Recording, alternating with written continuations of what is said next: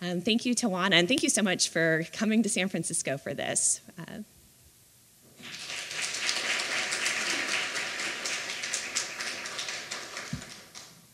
How's everyone doing?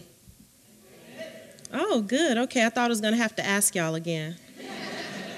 That's a good sign. So, as Rachel indicated, I come from Detroit. And if you are under the age of 50 years old, you probably have had one particular narrative about the place that I come from. So coming from a city like Detroit, I'm always faced with narrative reshaping. It's kind of like my key form of existence as a Black woman from a predominantly Black city.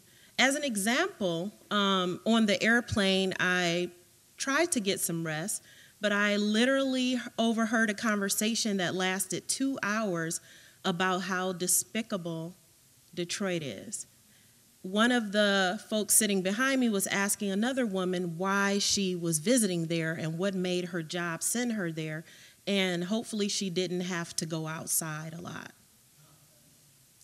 And I have to share that because when I'm thinking of things like ethics or thinking of things like facial recognition or algorithms or data or digital justice or any of those things, I have to be very upfront about the fact that I have to constantly carry a racial analysis with me. And so even though that's icky, and when we're thinking about math and science and technology, it's not necessarily something that happens in our day-to-day. You know, we're not always thinking about the racial demographic of the people that are behind, going to receive the coding and the math and the statistics and the science that's innovated. I have to lead with that because I direct a data justice program, and we innovate technology. But if I don't keep the human center at the focus, then we will exacerbate harms. I've personally experienced the harms of putting technology before people. And so before I talk any further, I'd like to give you a poem about Detroit, if that's okay. And then I'll get a little bit deeper into why I think I was invited here, which I'm honored to be here. And y'all are smiling, so I just, yeah, anyway. We were supposed to turn our backs on you, count down to your imminent demise, dangle you by the limbs of misdeeds. They wanted us to rate you inferior. Plagued by deteriorating neighborhoods and a convoluted history, you were never supposed to bloom from your ashes. A lot like you have been discarded like debris, deemed useless to naysayers and convictors. Yet you keep rising, clinging to vitality. You refuse to allow statistics to dictate your destiny, and the media will channel your journey. And though some shall remain loyal, others will mock your tribulations. You were combing a young into maturity. Both your gift and your curse, imported from adversity. You've seen better decades, yet you thrive during the worst of them. Your best days have yet to arrive, and though some won't stick around to witness your climb or rejoice in your restoration, your destination is inevitable. You've been on the bottom much longer than most, and the bridges you'll journey won't be easy to coast, but you will make it. And bring warriors with you, armed with devotion. They will defend your dignity and honor your namesake. You are Detroit, the road to progression, the mirror image of endurance, and you hold the key to taking back our democracy. Thank you.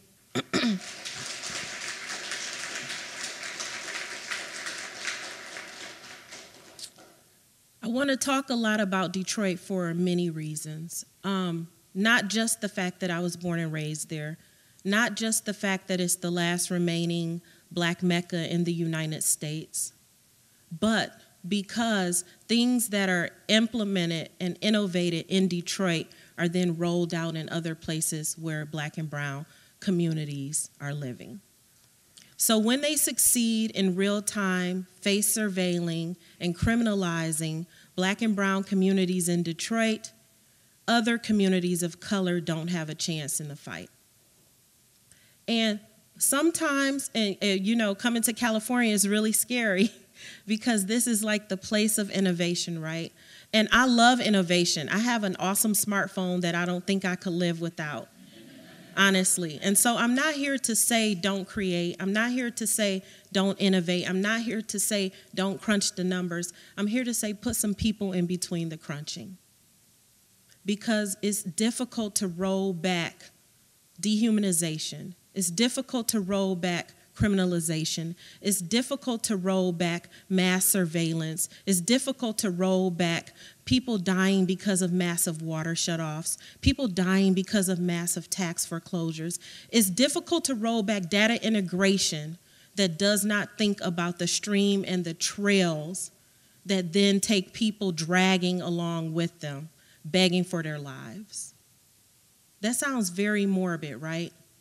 But that's exactly what it feels like to be in a city that is hyper-visibilized and invisible at the same time. That's what it feels like to be in communities where for almost 50 years, people didn't even want to stop and use the restroom there. That's what it feels like to live in a city that people always ask you, aren't you happy it's coming back, while all the senior citizens in your neighborhood are being evicted?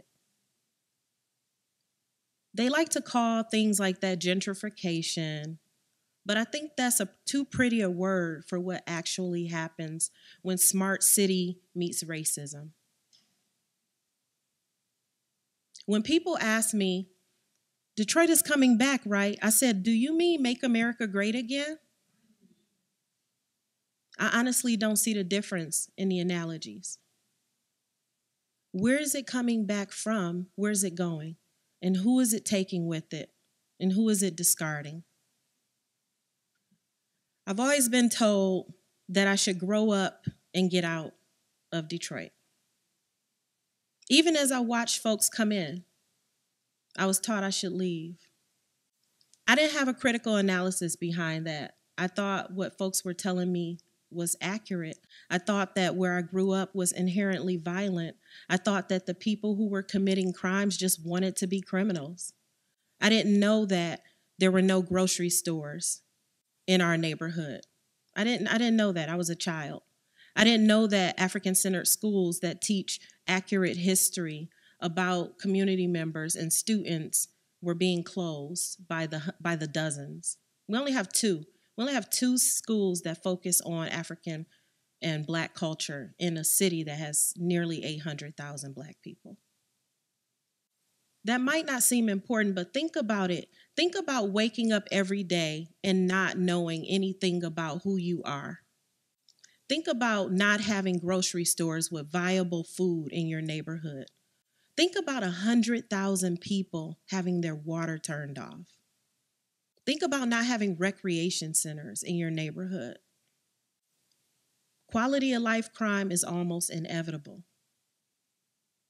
If you aren't educated about who you aren't taught how your ancestors survived certain atrocities, then you don't have a mechanism for surviving them as they happen present day. So I spent a lot of time using technology, media literacy, science, math was never my strong suit, trying to educate young people in the city to believe in themselves, to think of STEAM, not just STEM, to not become programmed into just being funneled into a job system, to think of art and agriculture as a part of science and math and technology, to think that there is a difference between schooling and education, to know that there is a long lineage and history in Detroit of resistance, visionary resistance, of utilizing nature, agriculture, and all the systems around us to thrive and be respirited. It's really hard, though, because even in the lift here, I was asked, isn't it dangerous where you come from?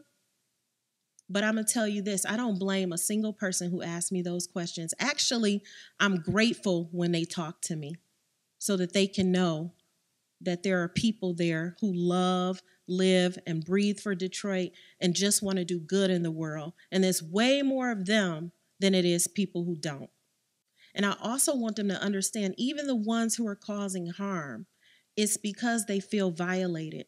It's because they've suffered insurmountable violence through propaganda, through disinvestment, through abandonment, loss of land, loss of culture, loss of resources. If you put any demographic in a situation where they feel backed against a wall, they're going to come out fighting. And if you couple that with not knowing who you are, that fight isn't going to be very equitable.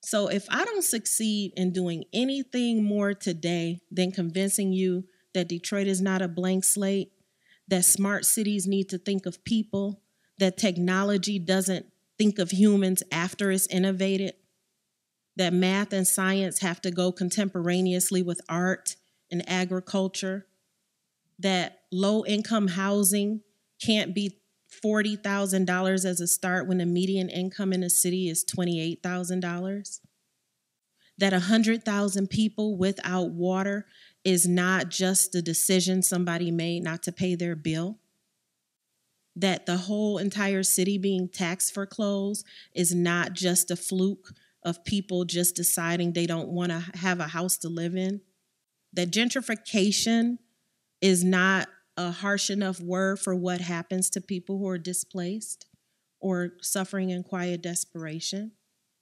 If the coding and the science and the math and the technology that you innovate from now on gives you pause in thinking about the innovations that you create, then I'll feel that I've done my job. I'll feel that you left thinking, Detroiters actually want to be seen, not watched. I'll think that you left thinking, surveillance and security is not safety. And I'll feel that the next time you see someone who looks like me, who tells you they're from Detroit, you'll be like, oh, I can't wait to talk to them. I will have succeeded. I prepped a bunch of slides in my mind for this talk. And then I said to myself, actually, you're never home enough to do slides. And honestly, you love your city so much and you love technology so much and you really want to live and coexist with people so much that you don't need slides today. I just want to connect with you all. I really want to connect with you. I want to do another poem for you. Is that okay? And the reason why I want to keep doing poems is I want people to think about technology as something other than online. I come from a city where over 35% of residents don't have access to broadband. And so my opportunities to communicate with them must be vast.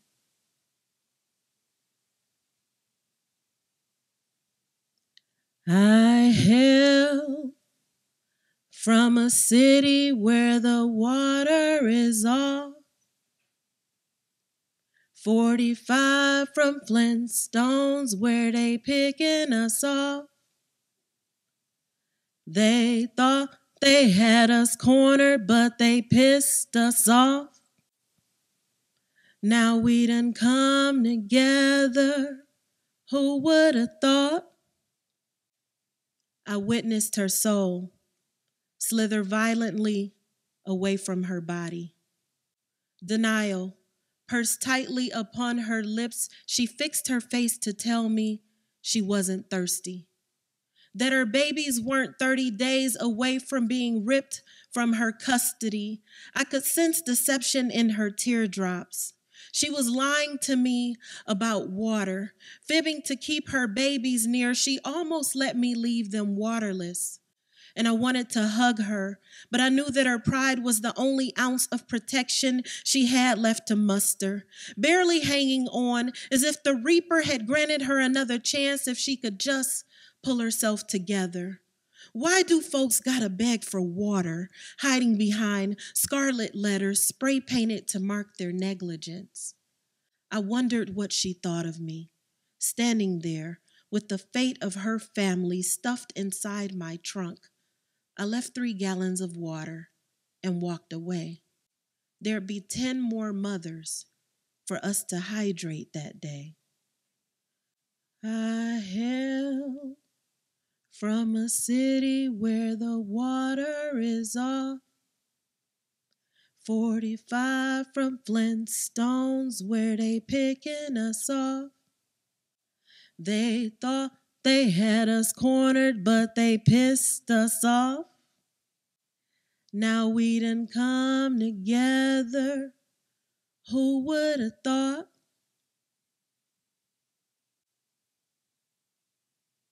Before I talk to you, I want you to understand why I do that poem everywhere I go. 100,000 people in Detroit don't have water.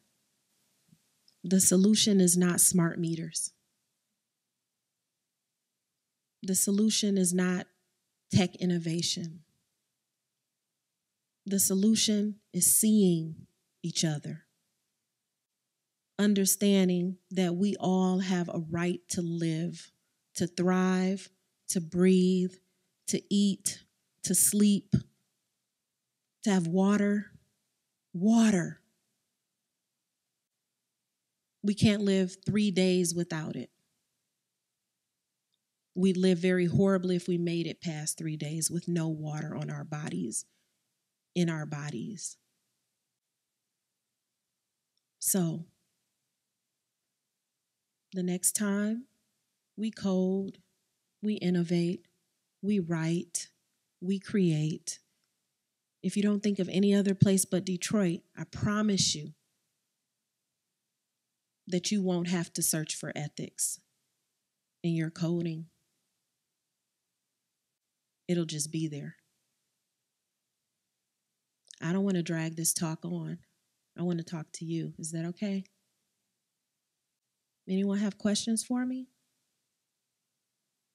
Emotional outbursts? Just don't throw things unless they're croissants, because I didn't eat mine yet.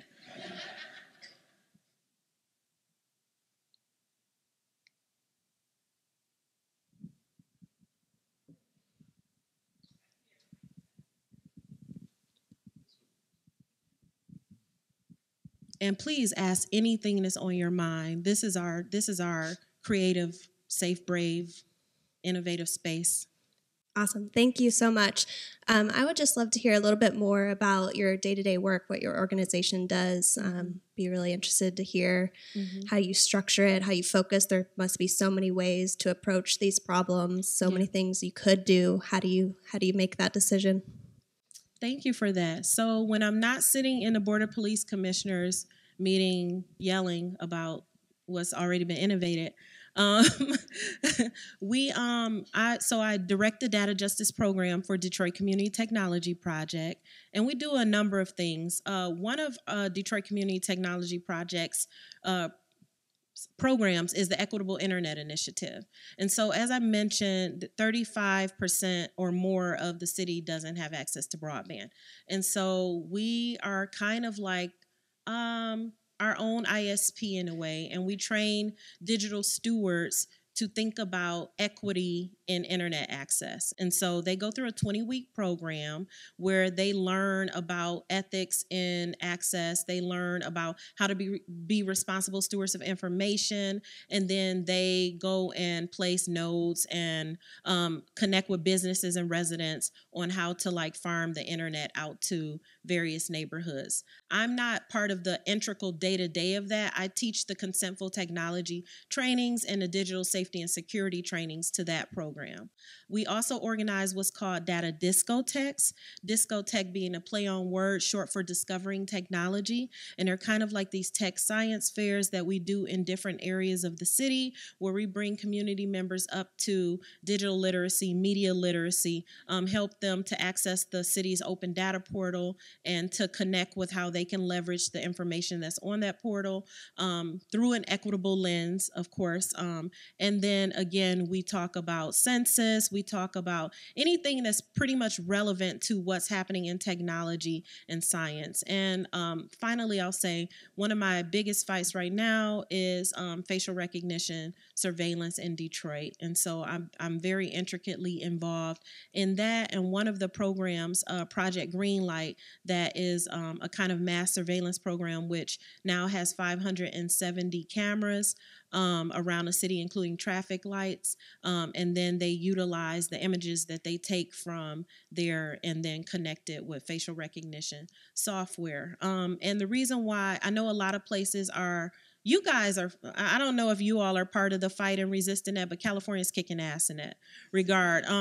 But it's very dangerous for Detroit to have facial recognition technology for a myriad of reasons. It misidentifies darker skin tones, and we happen to have 800,000 of those. And so the fact that they are ramping up facial recognition and Project Greenlight, which has this flashing green light connected to it that's 24 hours a day, 7 days a week. If you live by one, it's flashing through your house 24 hours a day, 7 days a week. And it's being manned by real-time crime centers where police monitor 24/7. And so trying to slow that down right now and get them to remove those green lights. It's kind of like a scarlet letter, right? And if you know anything about the lantern laws of the 1800s, Black people, indigenous, and mulatto people had to wear a lantern, a lit lantern in front of their faces whenever they were not in the presence of white people. And so it feels like a direct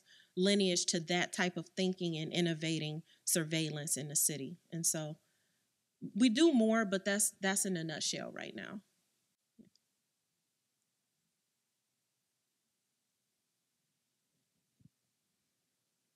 Hi. Hi. Your poetry was amazing. By the way. Thank you. I also love Detroit. My brother lives there. I'm originally from Cleveland, so I've been quite often. Oh, yeah. So sister I cities. feel you. I'm just curious how the programs that you're connected to, in what ways are they actually reaching out to help up and coming coders so that we can start initiating change with the next generation? Yeah, so there's a lot. There are so coding is definitely not my forte, but we've hosted like the School of Poetic Computation in Detroit. There's Black Girls Code that does a lot of workshops around the city. And I've traveled a lot to like Masters in Data Analytics classes and different courses and universities. All around the globe, but also anyone that's thinking of doing it in Detroit, like we'll have the ethics conversation. We'll come in, we'll teach digital justice principles, equitable internet initiative principles that focus on healthy communities, respect of information, how long you keep things, why are you collecting it, just getting to the heart of why you want to code. And so we'll have that discussion in those workshops, but we're not the coders per se, but we do connect with I'll give you a list of all the programs, but we do the conversation. We push forward the digital equitable initiative principles and those different things that make you think of safety and not security, make you think of healthy communities, and make you think of like not just innovating for the sake of innovating. Not saying that anybody is innovating for the sake of innovating, but when you get into coding and when you get into science and when you get into data, it's really easy to get wrapped up in trying to create and solve. And a lot of times the conversations don't happen with the community members about what you're actually trying to solve. And so that's what we do. We foster the space for those conversations to happen.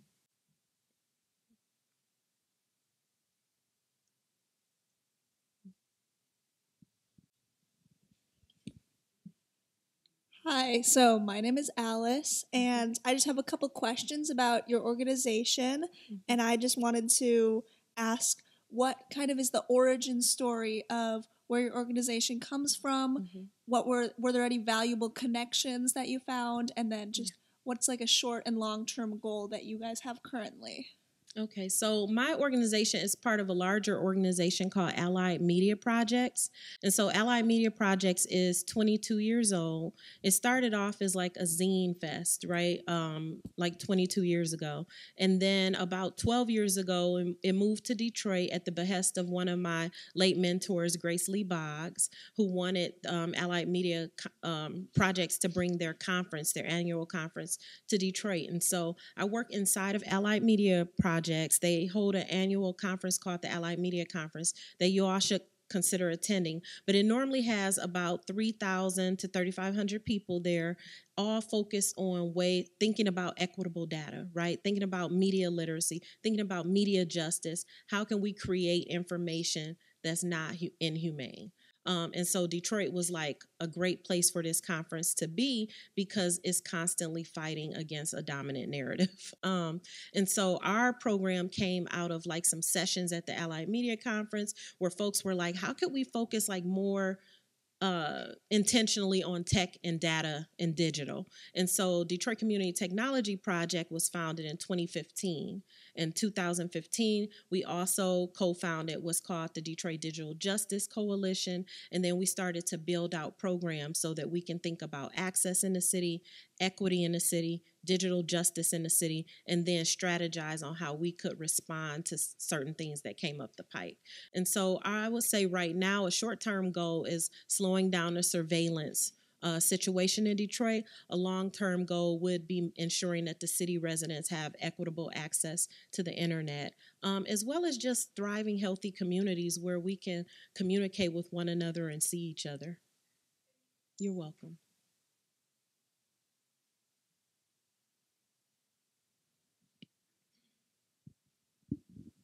Hi, Tawana. Hi. Thanks for sharing all your experience with us and your music and your poetry. It's really great.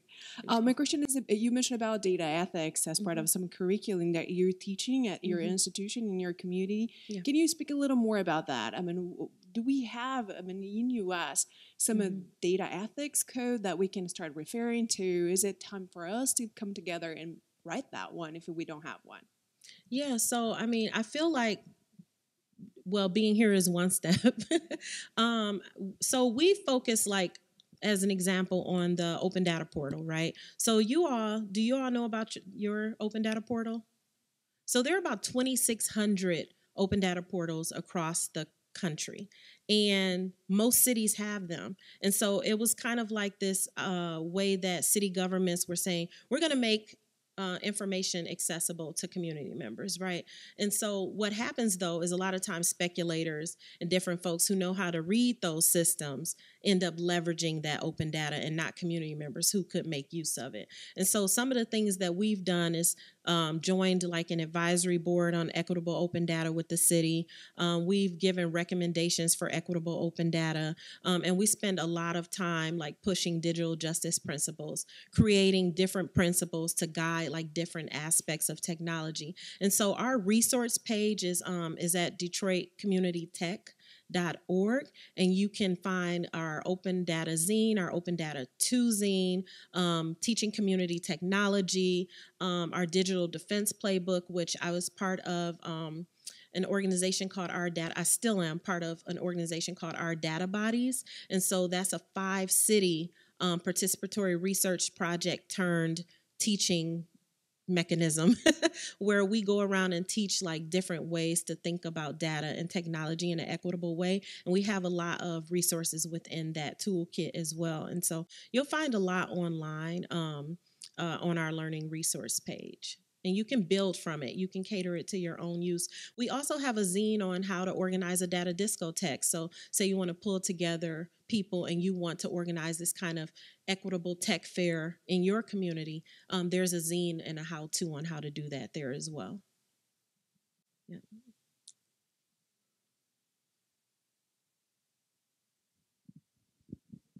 Hi, Tawana. My name is Nalini, and very grateful for your poems. I would love to get a hard copy if I can. The question I had was, I heard you talk about justice in the data justice.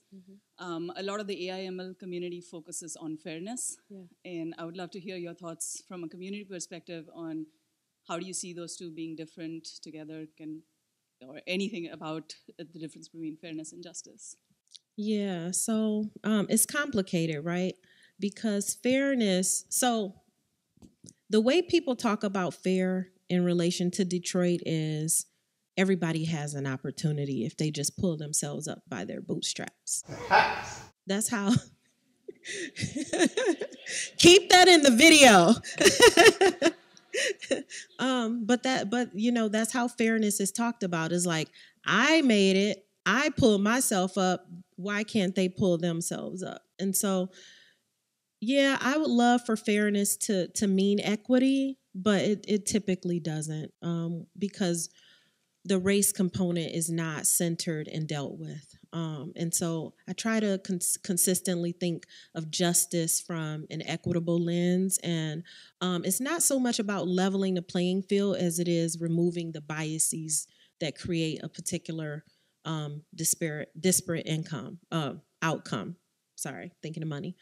Disparate outcome, right? And so yeah. I mean, I could think of being a kid and going like, that's not fair, but it probably was. And it still was wrong. You know what I'm saying? You're welcome.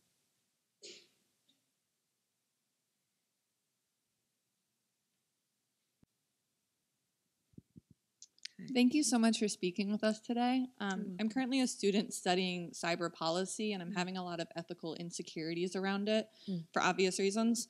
But I'm wondering, I know there's not one solution to this, but I'd love to hear your perspective on how, in an age where we all move so much and we feel so mobile in America, how to support other areas that we're not from, other cities or other states, without kind of taking over and displacing the work that people there are already doing. That one is always complicated, right? Right now, as an example, Detroit just announced like U of M is going to build like an innovation center, like in the heart of Detroit, right? And I've done a lot of work with the university. I go there often. Like, it's a 40-minute train ride for $15, so it's really easy to get to U of M. But the problem with bringing innovation centers into a city, like I mentioned earlier, with like 100,000 people not having water, and massive tax foreclosures, school systems. I didn't tell you all this. So 52 of Detroit public schools didn't have water all year because they discovered that the water was lead poison. For how long, we don't know.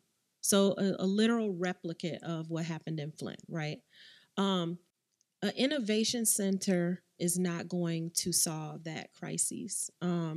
It's going to make it shinier and more beautiful for the new demographic that will inevitably follow. So I think that my approach is always to be in community with the folks that already live there, and ask if there is something that community members need that they wish they could have access to, whether it be research, whether it be literature, whether it be hands on the ground, or as we would say, boots on the ground. But bringing a new like tech innovation center there right now feels very violent. And it shouldn't feel violent, right? Most places would love to get new innovation, new great things. It would make sense. But there's still a very dire, drastic racial disparity that this country does not want to deal with for whatever reason. And it doesn't, and as you can see things play out all around the world, it makes no sense to not be centering those things in what we want to create. I personally don't know anyone who wants to replicate all this 50 years from now. But yet and still, it's still the trajectory that we're following. And so we need much, much braver conversations. We need to roll up our sleeves and like literally just look people in the eye and talk to them. And I bet you like that, just that, rolling up your sleeves and talking to someone, looking them in the eye, it drastically changes how you approach pretty much anything. I've had some of the most really violently racist things said to me, as an example. And aside from feeling fear from the folk, like certain folks, the others, I'm like, but why do you feel that way? You know? And I'm not asking everybody to like just talk to people who, say harmful or do harmful things. But once you have a systemic understanding of how opinion came about or why a system is the way it is, then you can start to unravel it piece by piece. The one young man, as an example, who happened to be a U of M student, I was speaking at a class there, who said some of the things that he said, literally approached me when I came back for a talk a year later to tell me that he was now in the School of Social Work, that he had changed his political views, that he was now organizing talking circles around anti-racism. And this was under a year. And, I know that there's many more stories out there like that of folks who just haven't had an opportunity to have a conversation. And so we have to put the coding and the conversation like together. And so I know I'm all over the place, but I get really emotional. But hopefully I answered your question. And if I didn't, I'm totally around the next 2 days to have a deeper dialogue. Thank you. I don't know where my time is. Sorry. Okay. Thanks. Hi. I was wondering, so in the past couple of years, I think there has been a refreshing change in the tech community and in academia to really start to integrate these conversations about justice and fairness and equality. Mm-hmm. But in some way, they're still kind of detached from community needs. And I was wondering if you could speak more specifically about the strategies your organization uses. I don't know, is it focus groups or conversations with community leaders in order to find out what communities are actually interested in. And maybe you can share some examples of programs that have specifically arisen from those community needs rather than, outside people trying to impose what they think communities are interested in. Thank you for that. I have the benefit of still living on the east side of Detroit, being in Detroit my entire life, and having to think daily about whatever's created in the city is going to impact me and my family. And so just the ability to not disconnect has been very helpful. Clearly, I can say I'm grassroots, but I also direct a program. So I try not to use that language anymore because grassroots is literally a little different than what I'm currently living right now. But I will say this, a perfect example of how community conversation meets tech resistance, focus groups, and all those things is this program that we're rolling out called Green Chairs, Not Green Lights. And so this is an urban grower farmer in the community who feeds half the neighborhood with the food that they grow, who wants to get with us and organize an initiative in response to Project Greenlight to bring community members back to the front porches. And so in about a month or so, they're going to organize this painting these green chairs or bring your own green chair. And then they're going to sit down and think about ways that now they can look out for each other. So as an example, instead of putting surveillance cameras up to watch children walk to school, people can actually sit on the porch and see them for themselves. Just basic rooted return to relationships, seeing each other types of innovations, right? I mean, the fact that it feels innovative in 2019 when it's literally where most of us probably came from is the knowing who your neighbor is. We're literally just revisiting the past. And so making sure you stay connected, like you said, to community members who are on the ground daily experiencing the impact of these systems is very helpful in thinking about the solutions to some of the harms. And so something's so minimal tech as a chair and literally sitting on your front porch and not going just straight into your house can reduce crime drastically in a community. You don't even need science to know that, and so just wait those types of things. And again, the discotheques, the data discotheques are tremendous because we hook up with a community liaison. So someone who's living in the neighborhood, they tell us what workshops the neighborhood needs and wants. And then that's how we cater the workshops. And so then we have them in different districts in the city. And so that's another way we collaborate. Thank you. Hi, my name's Preston. I'm from the East Coast, a little further than Detroit, so I appreciate you coming here. That flight is no joke. Yes, So I know. welcome. I was like, But I have two questions for you. So I'm originally from a small city in Pennsylvania. About a decade ago, we were one of the most surveillance cities per capita in the country, Lancaster, Pennsylvania. And so two questions for you. As local governments start to have open access to data, simultaneously they're also contracting out a lot of this data to other companies. And I was doing a lot of research on you last night and saw on your website that that's one of the things you guys are fighting is transparency and open access to privatized data as well.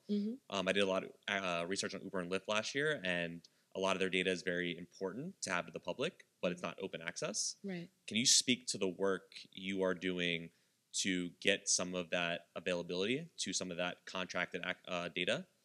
And the second thing, so two big questions, is can you also speak briefly about, as someone you mentioned who doesn't have a background in coding, how it has been navigating tech and tech spaces? I'm someone who works in policy, politics, and organizing, so it's not my background as well, but I understand the importance of thinking of policy and a lot of the repercussions of tech, but not working in tech directly. So can you speak to that a little bit as well?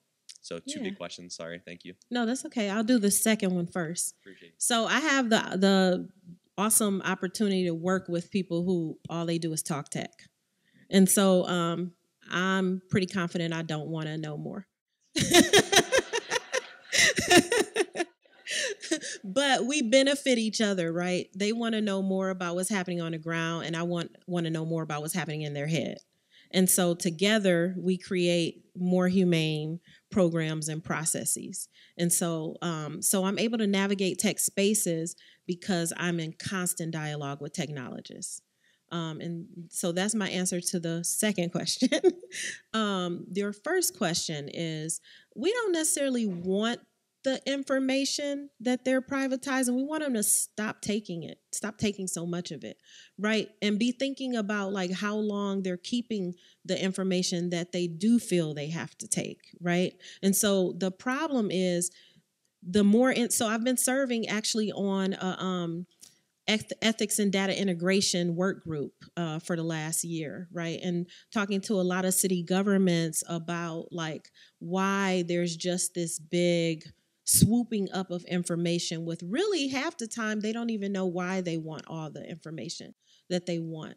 And there's no thought processes on when to delete it, or how, what the impact of all those systems talking together is having on communities.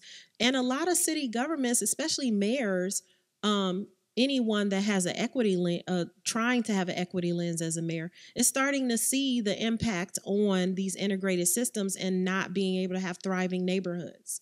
And so the biggest, maybe this mistake you made a decade ago preventing you from buying a house, well, that means you're always going to have to be gentrifying in order to have viable neighborhoods. And honestly, that's super expensive, right? And then you think about massive tax foreclosures as an example. In Detroit, our mayor is trying to get another 250, it was some ridiculous number. I can't remember the number right now. I think it was 250 million. Don't quote me, but you could probably research. You could research it like you did me. Thanks for that. But he wants more money to tear down blighted properties when actually you could stop tax foreclosing on people and they could actually keep their homes. And so it's one of those things where it's like the rationale behind collecting data and how we use the data is not making dollars and cents. If you actually allow people to pay what they can afford in water, in housing, then you'll have viable neighborhoods. It takes under 3 years in Detroit for a very sound structure, inhabited home to become blight, to become an abandoned, scrapped property. Think about that. If that person was just paying what they could afford, that neighborhood would be vibrant. But instead, we have to put them out, displace them, let the houses dilapidate, and then ask to borrow tax money so that we can go in and tear them down and build. It just doesn't make sense. And so part of that is just like, hey, could you think about what you're doing with the stuff that you're collecting, basically? And it's an exhausting conversation, but it's one that, as someone who's lived in Detroit my whole life, I'd hate to see another city deal with what we've dealt with. And a lot of have, but we could kind of slow down the hemorrhaging some. Thanks.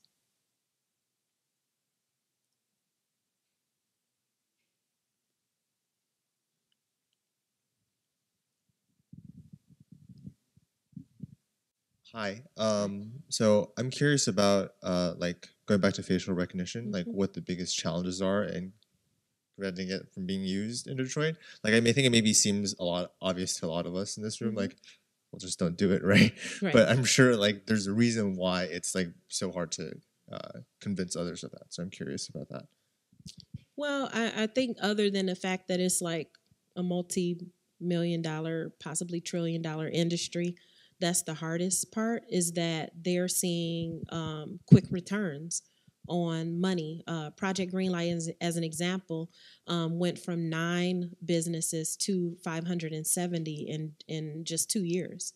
And so, and these businesses are paying like $6,000 and $7,000, I believe, monthly for this technology. And so so it's a lot of money for the city. It's a lot of resources for the city. Also, because there has been such a leveraged propaganda campaign against Detroit for so long, in order to get investors, in order to get corporations and businesses and new residents to move into the city, you have to convince them that you have the city contained. You have the residents contained. And so the way to convince them that you have the residents contained is to pretend that you have the wherewithal and ability to monitor their every move 24 hours a day, 7 days a week. And if you don't have that capacity, then you'll have technology that'll do it for you. And so it's one of those things. It's like, it's a very violent way of dehumanizing an already dehumanized populace for profit for profit. I'll just leave it at that. Thank you. You're welcome.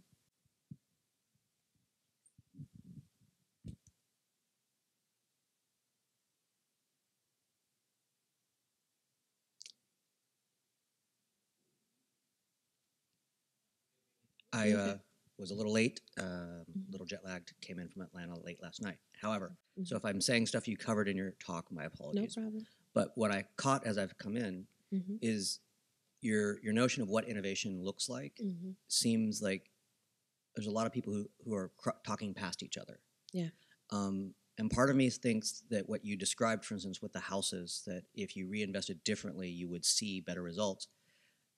Are there projects that are perhaps pilot projects where you do use data to go back to people and say, look, this is still innovation, right? Because one problem, by the way, I'm a speaker later, so I hope I don't say what I'm going to say, but I will, is the notion of what innovation is, with due respect to folks from San Francisco and the Bay Area, is, and I went to Cal, so, you know, I'm not totally hostile at times to the area, but it comes and goes. Is that it's very narrow, right? Yeah. Like when you said you've had enough, you're full of tech. Whereas the definition of innovation is actually just newness, right? Right. And it seems to me that perhaps there are folks who could use the social science as well as the data to work with you to kind of go to people and say, hello, did you see how this data shows this type of approach works with our people in a very positive way, as opposed to, and the counterpunch would be, you're yet again just throwing computers in the classroom, and we know that that's just silly. Right. Because you're just deploying technology in a very thoughtless and actually wasteful way. Right. Is that opportunity available? And forgive me if you had a chance to talk about that. Oh, yeah. Well, I never have enough chances to talk about it. So, but yeah, perfect example is when they just decided to give laptops to all the students and send them home with no internet. You know, and so then having to sit down with the digital inclusion manager and the CIO of the city and go like, okay, they can't, that's like a typewriter for them. So, you know, so yeah, always thinking about like, what are the things that they think they're responding to without having community input. And so if you have more community input, then you'll know that the things you're innovating, the newness, might not be so new if you don't put those things together. And so, yeah, we're constantly in advisories and town hall meetings and city council, at board of police commissioners. Like, we're constantly trying to reframe safety versus security and surveillance. What does it truly mean to create a safe community? That safe community has equity and access and humans seeing each other and not watching each other. And so, yeah, it's an exhaustive weekly conversation.